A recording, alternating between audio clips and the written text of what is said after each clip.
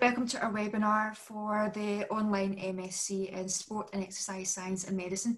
Joining me here today is your Academic Programme Director Stuart Gray, Dr Stuart Gray rather I should say, and your Programme Administrator Lindsay Ross. So both will be on hand to answer any questions for you, and we've also got the Q&A button at the bottom there. If you just hit that, then you'll be able to type in what questions you've got, but at the end we'll be able to answer any questions for you as well as some pre-recorded or asked questions that we'll be asking. If you want to just go ahead, Stuart, and let everyone know what your programme's about. Certainly, Charles. Thanks very much, Michelle. So, yeah, I'll just give an overview of the courses that you can take during the MSc in Sport and Exercise Science and Medicine, the online version. Most people do the course over 3 years. Some people have done it shorter. Some people have done it in 2 years. Some people have done it a little bit longer, up to 5 years. But most people take over 3 years. So the general structure we have set out is for 3 years, but we can kind of change this a little bit if you wanted to do it over a shorter or longer time. But what I'm outlining here is the way it works for 3 years. The courses are the same regardless how you do it, but just when you do them would be different. So first year of the course, you do the core courses, the courses that you don't have any option in. They're the ones that we make you do. And there are 5 courses you do in the first year. You've got medical statistics, which everybody loves. I'm sure John McClure won't mind me saying that. Everyone loves stats. But it's something that's very important for science. I think it's something undervalued in science, something that we all need to do, and we need to do better in science. There's another course that's called Evidence-Based Medicine, which is all about how you design a research proposal, how you evaluate research studies, and what's the strongest design, what's the weakest design, all that kind of thing about designing research and evaluating research. Then we've got 3 courses that are laboratory-based courses, so practical courses, which is tricky online, and they've got very long names. First one's Physiological and Exercise Testing 1, Aerobic and Physical Activity. Aerobic Fitness and Physical Activity, I think is the full title. And in that one, we look at different ways that you measure cardiorespiratory fitness, so VO2 max, and physical activity, different ways to measure that. Second one is Physiological and Exercise Testing 2, and I can't remember the title of that, and Exercise Intensity Domains, where we look at things like lactate threshold, critical power, different ways of measuring these things, and how we can demarcate low, moderate, high intensity exercise, how we can evaluate that. And in the third, it's called Human Physiological and Metabolic Assessment, and that we're looking at metabolism, so carbohydrate and fat metabolism, how we can measure them during exercise and how these are modulated by ingesting carbohydrate during exercise and at rest. And we do some blood sampling in there. So obviously online, you're not doing the practical stuff during the year. We've got the videos of how you do these techniques online, and we give you the data and you do the data analysis all online. And then for each of those, there's little bits of group work throughout the course, but the main assessment for each one is you write up a scientific lab report, like a paper that you would see published in a journal, is the assessment for them. Then for the actual hands-on stuff at the end of the first year, what we do is we get everyone to Glasgow in June for a week, and we do the actual techniques. So you get the hands-on experience still of running all the tests that we show you on the videos. So you'll have seen the videos, you'll have understood the principles underlying the tests, you'll have analysed the data for all the tests, you'll have submitted all your assignments for the tests, but you've just not done the hands-on stuff. So that's what the week in Glasgow in June's for, that we do that. So that's the first year: medical statistics, evidence-based medicine, and the 3 lab courses. And what we do is each week we release a different block of material from each course, and we do them kind of in alternating order. So we do 1 week of the lab course, 1 week of statistics, 1 week of evidence-based medicine. And then we do lab course, statistics, evidence-based medicine. So you've got a different course each week in the first year. And we mostly do that because you need to do a bit of the stats and research methods before you can do the lab courses, because you need to understand how to evaluate the research, and it helps with the write-up. So, but we felt that if we gave you all the stats at once and all the evidence-based medicine at once and no exercise stuff, people would get a wee bit board of that. So we kind of mix it up week on week in first year. The second year is when you have your optional courses. So you get to pick 3 courses. On the website, it's 9. We're possibly going to change these a little bit from how they are currently on the website in future years. So the options might slightly change. Most of them will still be the same, and when they run might be slightly different, because what we do is we split the year into the 3 semesters. So you've got from September till Christmas time till December, then you've got January till kind of spring break, Easter time, in March, April, and then the third term is kind of near the end of April up till the end of June. And then in the first term, you pick an X option, we've called it. Second term, you pick a Y option. And third term, you pick a Z option. And in those ones, we're not alternating week on week. It is, you're doing 10 weeks of your X option, and then you've got a break. Then you do your 10 weeks of your Y option, and then you get the break. And then you do your 10 weeks of your Z option. So currently what we're looking at for next year, and this is probably slightly different, the way the options run, that's currently on the website, and this is still to be confirmed, is in your X options, we've got a course called Ergogenic Aids for Exercise Performance. And in that course, we're looking at mostly nutrition, but we're also looking at different other physical aids, things like blood flow restriction, these kind of things. Anything that can aid in exercise performance, particularly looking at strength training in that course. So that's one of the X options. The other 2 X options are exercise in clinical populations, which is looking at exercise prescription in people with diabetes, people with rheumatoid arthritis, cardiac rehab, these kind of populations. And then the third X option is SEM in practice, sport and exercise medicine in practice, which is more looking at if you're working with a big team or a team in the run up to, say, the Commonwealth Games, how do you look at doping control? How do you avoid people getting infections and coming down sick before the team? What are the logistics of it? These kind of things. So it's more, how do you work within a sport and exercise medicine environment, actually in a practical, applied sense with a team. And these 2 courses and all our clinical courses are run by Dr. John McLean and Dr. Katie Stewart, who work out of Hampden. John McLean's the team doctor for the Scottish football team, and he has been for quite a few years and runs all our clinical courses. So he's an experienced clinician that looks after the clinical side of things for us. And he's also a WADA doping person, and I think he was the chief medical officer for the Commonwealth Games when it was in Scotland. So he's got a lot of experience of working in these environments. So he kind of runs all that side of things. So that's the X options.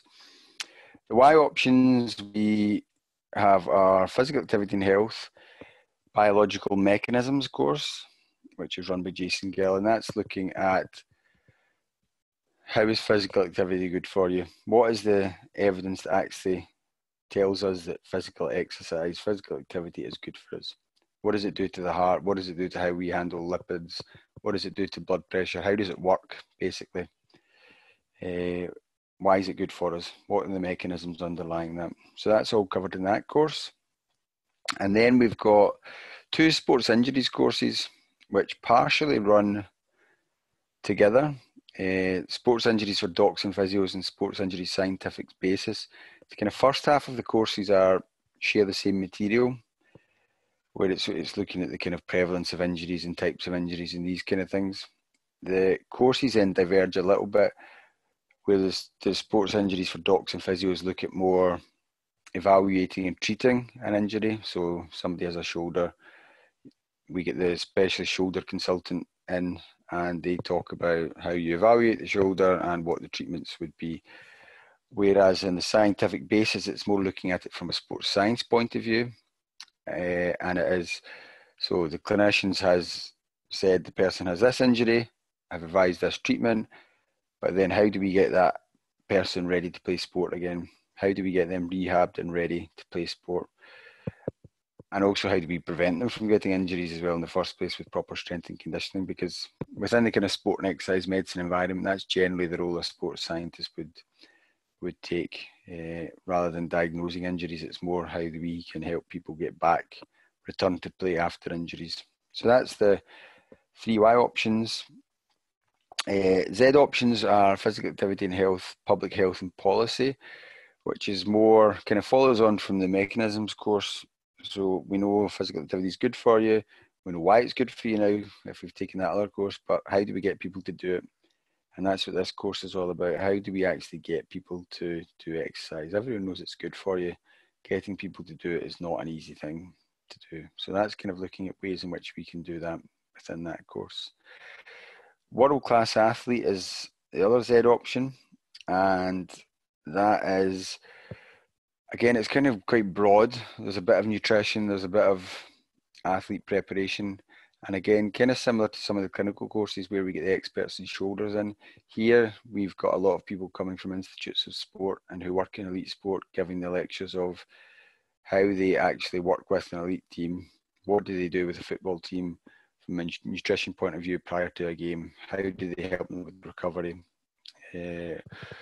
So we got all these guest speakers in doing that. How do we do strength and conditioning for our endurance athletes? All these kind of things are covered in that world-class athlete module. And the final option is one called cellular and molecular exercise physiology, and it's looking at the kind of deep down to the cell level. So again, we know exercise is good for you. We know it, say, it causes left ventricular hypertrophy. It makes your heart get a little bit bigger so it can pump greater volume of blood. But within those cardiomyocytes, the actual muscle cell within the heart, what is happening? What is signaling that cell to grow? What's causing that to happen? Same with the skeletal muscle. What makes it get bigger? What are the cellular mechanisms that actually cause that to happen? And they are all kind of covered in that course. So that's your option courses. You pick one in each term, one X option, one Y option, and one Z option. And as I said, the order they run in might change ever so slightly from the way they are just now. And we might tweak, take away and add courses, but the bulk of them will be the same. But we are kind of reviewing that just now to try and make sure we've got the best courses we have on there. So that's your second year done. Third year is the project. It's the dissertation project. And this can take lots of different forms depending on the student's circumstances. We've got some people will do systematic or narrative literature reviews where they're interested in a topic. I'm trying to think what my students are doing this year. So one of my students is looking at the instance of brain injuries in martial art contact sports. So she's kind of done a systematic review looking at that. One of my other students has been looking at water sports and how to measure training intensity during water sports, and they've done a kind of narrative review on that. So that's kind of one way you can do it, topic of your interest, and you can do the literature research, you can write a review based on that. Some people are lucky enough they maybe work within a sporting environment, or they work with a team, or they work within an environment where they've got access to people and data and they can run a study. So some people do run experimental studies kind of remotely. You'd still have a Glasgow supervisor, obviously. One of my students this year, for example, works in a local college. It's not local to me, it's local to her, a college, and they were looking to do a study looking at kind of home-based interval training and how that improved health. Unfortunately, then the COVID pandemic came along and that completely stopped it. So she did a literature review in the end, but that was the plan. So we can facilitate those kind of studies. Other studies people can do are data analysis. So it might be, we have got access to things like UK Biobank data, and we can give students access and we can show you how to run the kind of stats and run the numbers on these to answer a whole variety of different questions. Other students have also, I had one of our MSc students was an anaesthetist, and she ran kind of pre-op exercise testing in her hospital, and she had collected a lot of data, and other people had over several years. So she'd accessed a big data set of exercise testing from her hospital, and we were able to do some data analysis from that data. So it can be very varied. And the other thing actually one of our students did this year was we can do, I was going to call it a social media project, and I can't think of the name.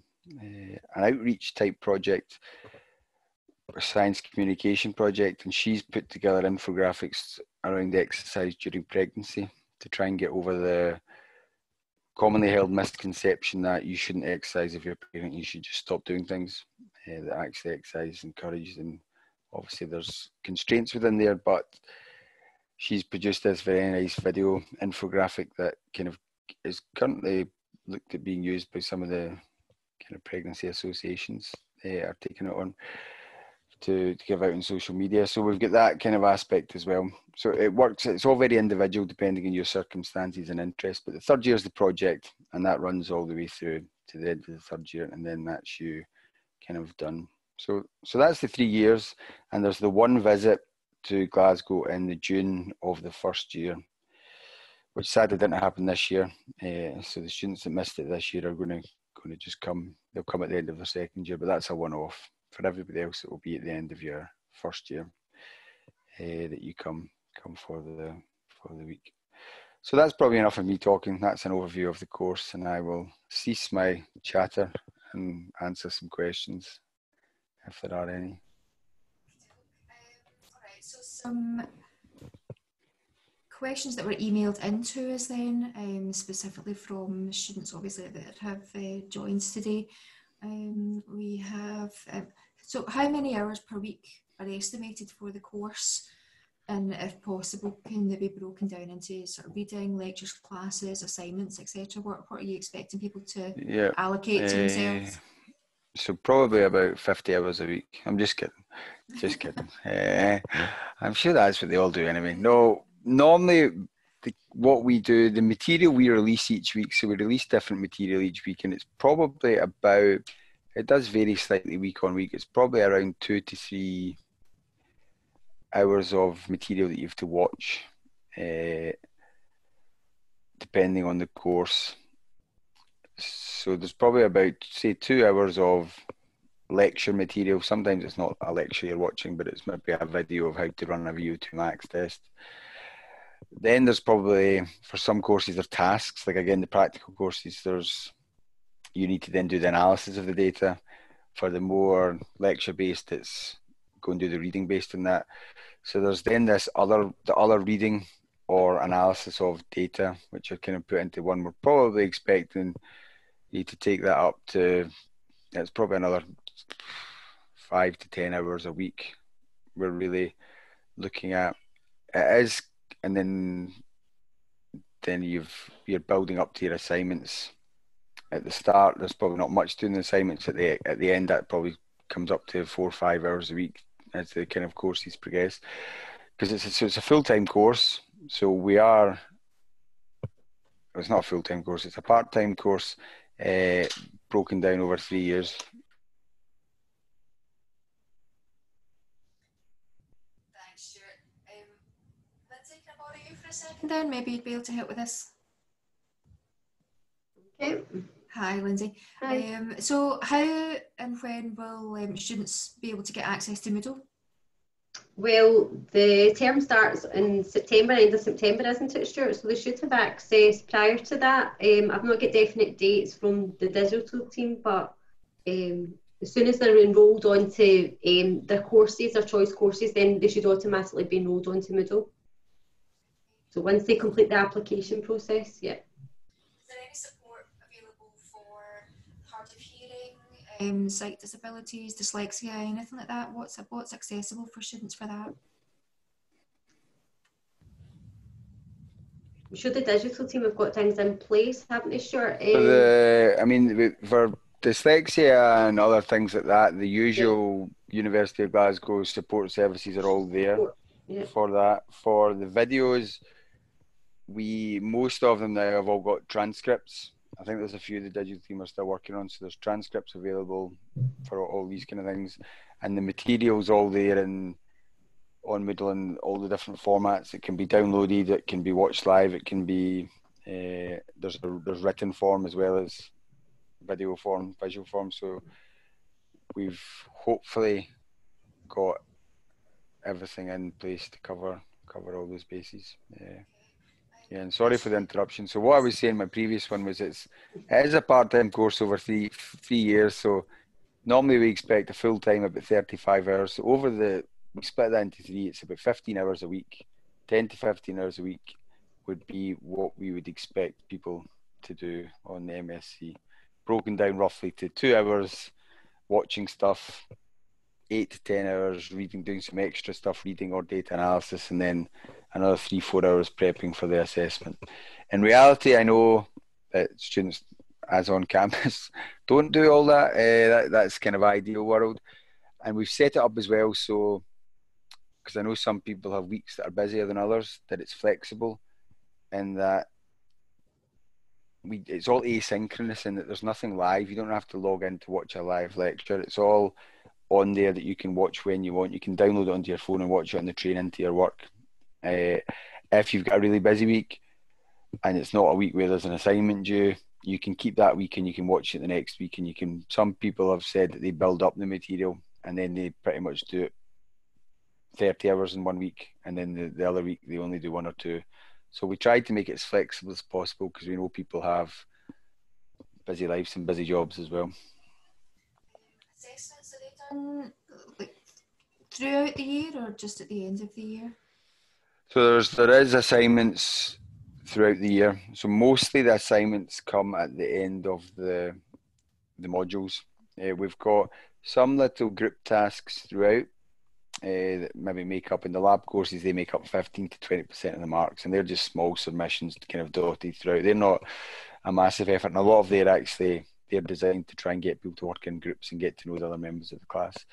But the kind of main assignments for each module generally comes 1 to 2 weeks after the module ends, and that's often at the end of the term. So you're looking at the kind of just before Christmas, December time, you'll probably have some assignments. End of March, beginning of April, you'll have some assignments due, and kind of end of June, you'll have assignments due. So that's the kind of 3 main points where there's going to be assignments due. So you mentioned group work as well. So what kind of group work is required then if it's all online based? So we try and so it's all online, but there's things like we ask in the lab courses students to work in groups to put together little wiki articles on things like lactate threshold testing, just brief 1-page wiki articles. And it's mostly, again, it's to try and get people. Half the fun of going to university is you get to meet other people and you get to chat to them. So we're trying to recreate that where possible through discussion forums online. We're also thinking about using Microsoft Teams, which is becoming quite useful for this kind of discussion between groups. In reality, what generally happens is we assign people these groups and they chat a little bit on the forums, and then they all create a WhatsApp group on their phones and they go and do it externally via WhatsApp, which is completely fine. So yeah, that kind of group work that we ask them to do, and it works well. The students say they do enjoy it, with the caveats of there's always the odd person that doesn't contribute and stuff like that. But books or journals or anything? What have you got any recommendations for any books that people should buy or any journals that they should read? So each course has its own reading list, which is all digitized, and it's all students will not be able to see it though until they get access to the Moodle site. So once they can see the Moodle sites, they'll see all the reading lists and all the journal articles are on there. We primarily at MSc level, and being kind of research led, but there's primarily journal articles we do use, and there's a lot of them, so I couldn't give any recommendations just now, but there's lots on there. But for people that haven't done sport or science before, sometimes a textbook, something like, there's things like McArdle Catch and Catch exercise physiology textbooks. There's some other basic exercise physiology textbooks which aren't a bad thing for students who maybe haven't studied sports science before coming into the course. If they've done physio or if they've done medicine and they've got the physiology background, but it's just the kind of exercise slant, just to get them a bit familiar with that kind of thing's not a bad thing to do. Okay, that's it for just now. I don't have any more questions on my list here. There are a few attendees that we have, but I'm waiting to see if anyone, would you like to answer, ask any questions, anyone that's attending? Yep. Oh, something's going Did you see that pop up? Yes. COVID-19 dependent, is there an opportunity for work experience? So yes, actually, that's a good question. And that's something that I meant to say I should have said with the third year project. The option I forgot to mention for the third year project is the internship. We often have the option to do internships, and it can be a little bit more challenging for the online, depending on where people are. But on campus, for example, we've got links locally with Rangers, Celtic, the local rugby teams, lots of local sports clubs where for the students' projects they can do it within the sporting environment, so they get the experience of working in elite sport. And then they normally collect some sort of data as part of that, like a sports scientist would normally, and they write that up as a project. So we can still facilitate that with the online course, and we have done before. We had students in Malta who we managed to organise placements with football teams, and there have been a few other examples as well, but it kind of depends where the person is, and if we have any links to sporting clubs or anything in that area that we can facilitate something. But it's something we can definitely try to do, but it would be locality dependent. Normally it's not too hard to do, to be honest, because most clubs and most sporting environments are happy to have a free helping pair of hands to get work experience, so we can normally facilitate that. Yeah. Are any more questions from our attendees?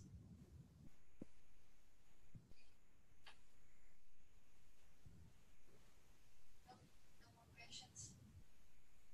Okay, well, I hope you have all found that useful. If you have any queries, questions, you should be able to contact Lindsay Ross if you go to the website and find the Sport and Exercise Science and Medicine webpage for postgraduate taught master's programmes, and the email address should be at the top of the page there.